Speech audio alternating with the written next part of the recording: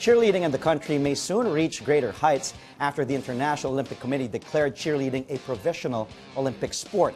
What's in the pipeline for Filipino cheer enthusiasts this 2017? Let's find out. Joining me right now is the head of the National Cheerleading Championship and Team Pilipinas Cheerleading, Mr. Itos Valdez. Good morning, Itos, and thank you for being here on Sports Desk. Thanks for having us, Andre. It's a pleasure to be here with a new revamped CNN yes. Sports Desk. Yes. A little bit nostalgic for you. First of all, yes. When we say cheerleading is now a provisional Olympic sport, what does that mean? It means it's one step away from being an actual Olympic sport. Okay, Yes. so to get the provisional status, there are years of hard work and organizing countries in different countries to get them to have a viable organization in each country that supports and holds competitions for cheerleading. So the ICU, which is the international, you see it on your monitors now, the ICU Worlds. That is called, for a long time, since its inception, that was regarded as the Olympics of cheerleading. Okay? And now, there's a process kasi you have to apply, many different organizations in the world apply for sanctioning by the IOC. But the IOC only chooses one. Yes. So there is no other organization that is allowed to call themselves a world governing body or anything that is not affiliated with the ICU. So the ICU now is the one and only sanctioned International Olympic Committee body for cheerleading. And the NCC is the sole affiliate of the ICU here in the Philippines. Here in the Philippines. So when they came out with that ruling December 9, what it really means is when they say, together with Muay Thai yun eh. So what it means is you have 3 years. Within those 3 years, the Executive Committee of the IOC can declare you a full-fledged member of the Olympics. So right before the 2020 Games in Tokyo, we can actually, there's a chance that cheerleading could be part of the 2020 could Olympic be part Games. of 2020 or the 2024 Games. Yes. So, but there are also rules. I think, I'm not sure exactly, but I think you have to participate in the SEA Games, Asian Games before.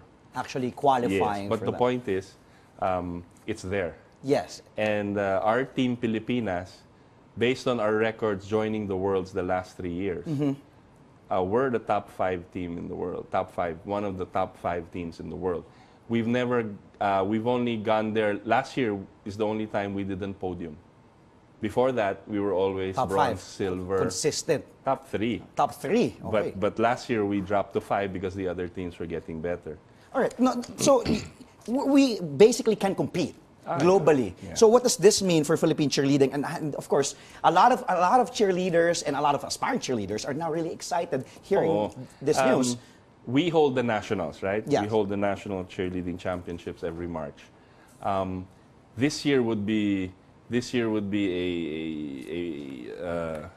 a more festive occasion because of the news. After the nationals, we are sending the biggest ever delegation to the World Championships. 4 teams. 4 teams. 4 teams joining in 4 different categories, 4 different divisions. And isa tayong barangay doon sa Walt Disney World in Florida. It's going to be even more festive because of this news. Because now, they can, cheerleaders who are not, it's not a sideline event anymore. Yes. It's actually a sport. A sport. You can look to it as a career, although they do already now, but now more so. More so, yes. Because then eventually, the way we see it is that schools will have to have integrated cheerleading in their curriculum already because I always say, and I say this with full confidence, we have the best chance of bringing home a medal every 4 years, Olympic medal every 4 years. That's, for me, that's all the hard work we've been doing all of this past decade and supporting cheerleading in the grassroots. And supporting all the athletes who love the sport. And it's growing. It's growing and growing. This year, our nationals will be 3 days instead of 2. because of the number of teams that want to join. What are the other activities lined up for the year? I'm sure you have a lot more activities lined up For the nationals, since we started in 2006. Yes. The nationals, we have regionals every year. Luzon, Visayas, Mindanao, Central Luzon, South Luzon. And so we're in the final leg of our year-long, season-long qualifiers. No? Next week, we will have the NCR qualifiers at the Mall of Asia. And then in March, we will have the nationals. Then after that, in April, we fly off to the Worlds. Wow. So it's nice to see because the teams, Team Pilipinas cheerleading, they're gathered from tryouts, so they're different schools. But during the nationals, they compete against each other. And then after that, it's everyday practice for the Worlds team. That's essentially what happens this year. So it's good news. It's exciting times for kids like this that you see on your monitors. You know, grade schools, because we have division. Look at that, the Pee-wee division. They can now aspire. Yes. And one day have an Olympic medal in their hand. Like what you said, you know, that take it really, I mean, they really do take it seriously now, but more so, and as a career. As a career. Talagang tuloy-tuloy na. And yung growth, especially for those aspiring, yung mga, you know, kasi gone are the days na inisip pag cheerleader.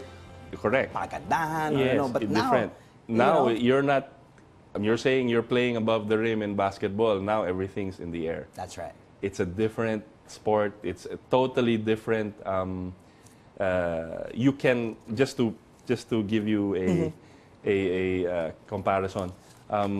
In basketball and how it is in the teams now, you can actually you get imports, right, to play for your teams, and it instantly makes your team better. Cheerleading, you cannot. One athlete cannot win you a championship. It's a total team sport. So you can get 5 gymnasts from Mindanao, which has a good program.